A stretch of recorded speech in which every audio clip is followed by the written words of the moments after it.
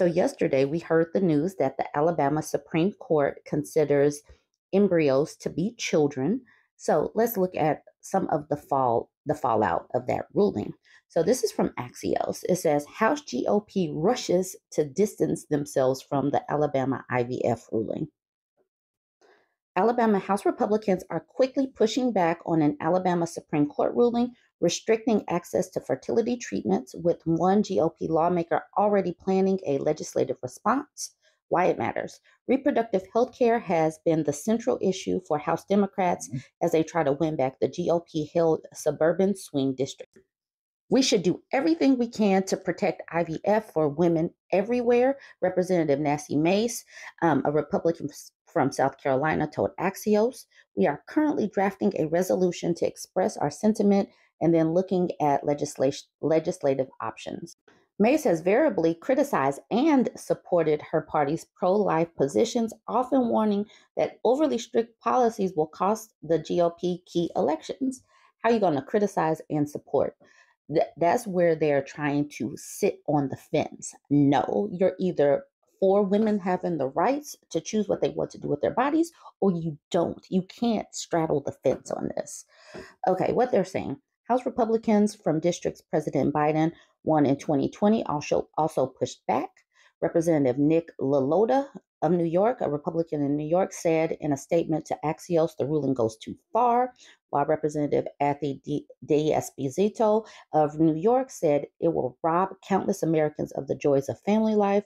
Representative Don Bacon, a Republican in Nebraska, told Axios he wants to give those who want to be moms that opportunity. Therefore, I do not support restrictions on IVF.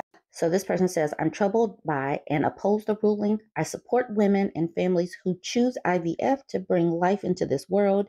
They have my love and respect, says Mark Molinaro, a Republican from New York. Zoom in. The Alabama Supreme Court ruled late last week that frozen embryos created through IVF are legally considered children.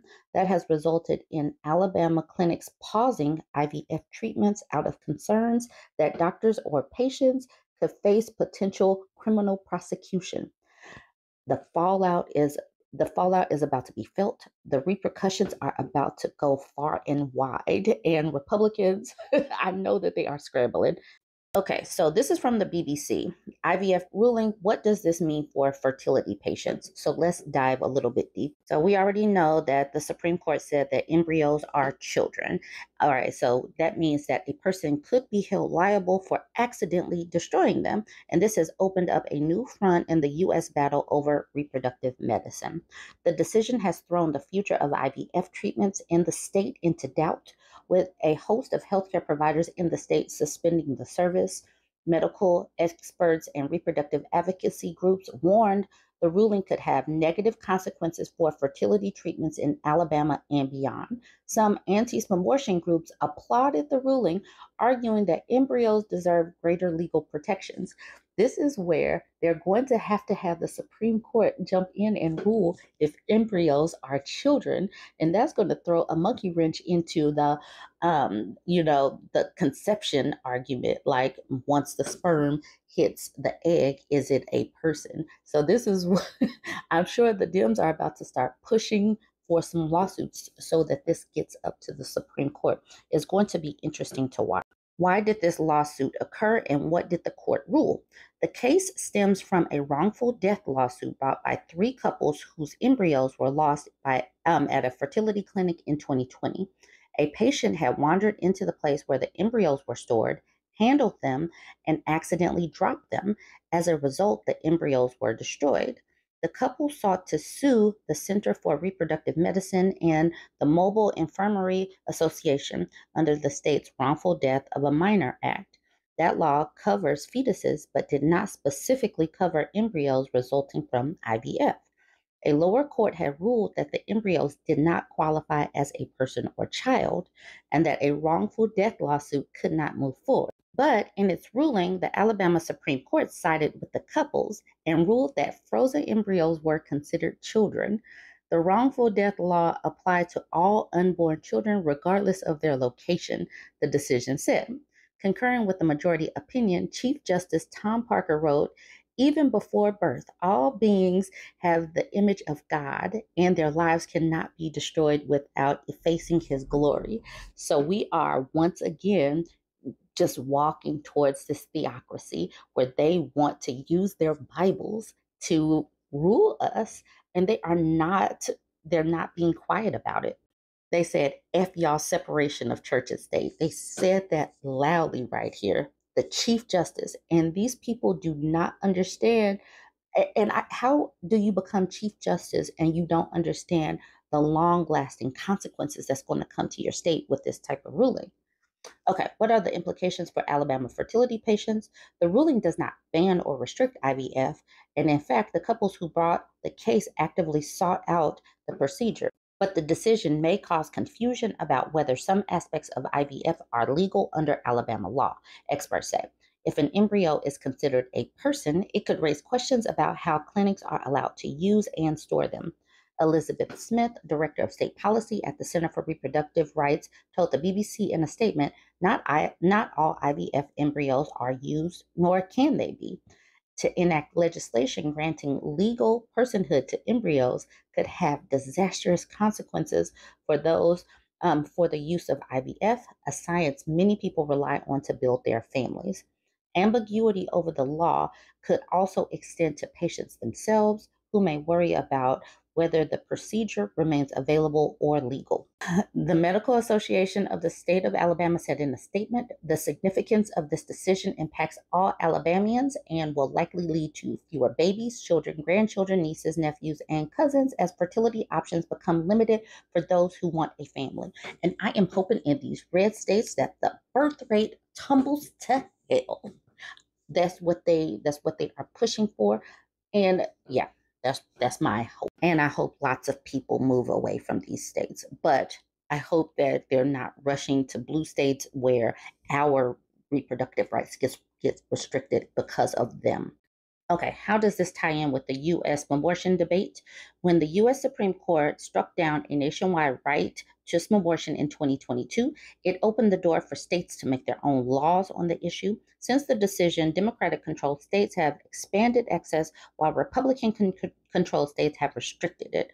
Alabama already has a total ban on abortion at all stages of pregnancy. The White House called the Alabama ruling exactly the type of chaos we expected when the Supreme Court overturned Roe and paved the way for politicians to dictate some of the most personal decisions families can make. Abortion opponents are also watching this ruling closely. The question of when an embryo or a fetus is legally considered a person is a factor in many states' abortion restrictions, exactly what I was saying earlier. The Alliance Defending Freedom, a conservative Christian legal group, described the Alabama ruling as a tremendous victory for life. No matter the circumstances, all human life is valuable from the moment of conception. See, this is what I was talking about. We are grateful the court correctly found that Alabama law recognizes this fundamental truth. So they are saying yes to theocracy, boo for separation of church and state, boo to that. Other Republicans are scrambling, trying to figure out how to respond to this. Candidates, including presidential contender Nikki Haley, are scrambling for coherent responses to last week's state Supreme Court decision that declared embryos children, and those who destroyed them could be liable for wrongful death. Republicans are being pulled between their social conservatives in their party and their more moderate voters who could be decisive in the general election.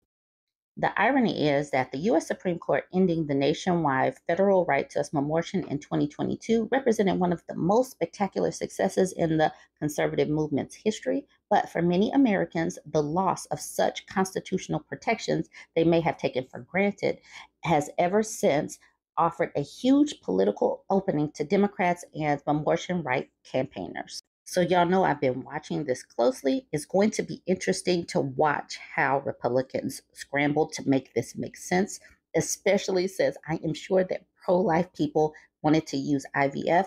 And regardless, it does become a struggle. What do you do with the leftover embryos? Once a family is complete, they've had enough children, what do you do?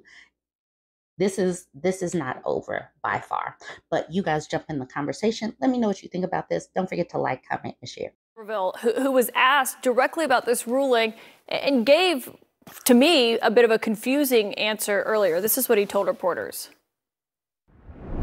Do you have a reaction to the Alabama Supreme Court ruling on the fact that embryos are children? Yeah, I was all for it. We need to have more kids. We need to have an opportunity to do that. And I thought this was the right thing to do. But IVF is used to have more children, and right now IVF services are paused at some of the clinics in Alabama. Aren't you concerned that this could impact people who are trying to have kids? Well, that's for another conversation. People need to have. We need more kids. We need the people to have the opportunity to have kids. Senator, what do you say to the women right now in Alabama who no longer have access to IVF, or who will not, as a result of this ruling? What do you say to them? Well,